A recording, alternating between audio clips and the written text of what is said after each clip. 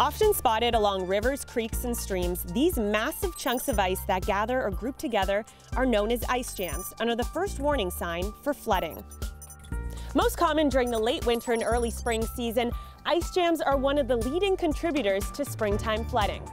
There are many factors that can lead to the buildup of ice jams or ice dams. Number 1, multiple and rapid freeze-thaw cycles.